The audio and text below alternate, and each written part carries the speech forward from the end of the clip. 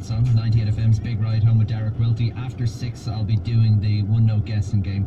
And some issues on the M50. There was a crash earlier on at the Red Cow exit. It's been cleared, but it's still quite heavy. We'll look at traffic in full in the next 5 minutes. The sound of the city. Weekday mornings from 10. 98 FM. Dublin Talks. What is now the must-have thing to bring on your holidays? And it's now being seen as the...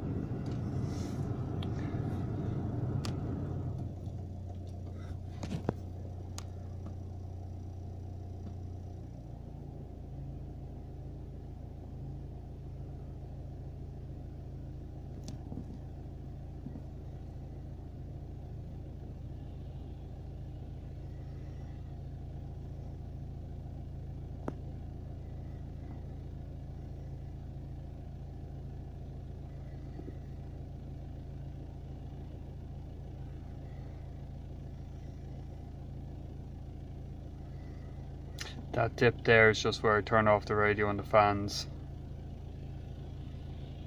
That fuel pressure seems to be going up and down quite a lot. Now there's a P0089 fault stored through the EODB or EOBD readings, and then if I just do a OBD2 reading, I get a 1088 fault.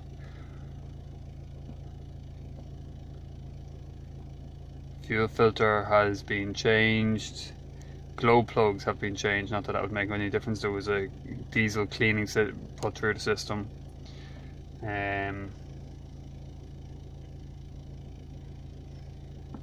EGR valve was also cleaned. Don't think that would make any difference to it though.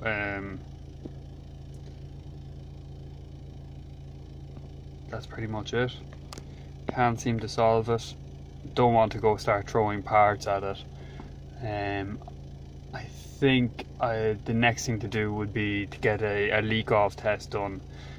I don't have the equipment to do that though, so I might have to either invest in buying a kit or get a local garage to do it.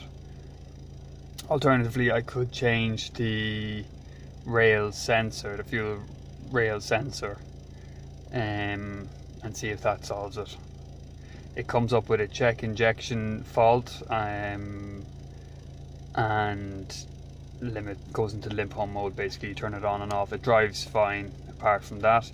Maybe it sounds a little bit chattery on start up from cold, like after a night's rest or whatever, which could be an injector fault, I believe. Any help would be great, guys. Thanks.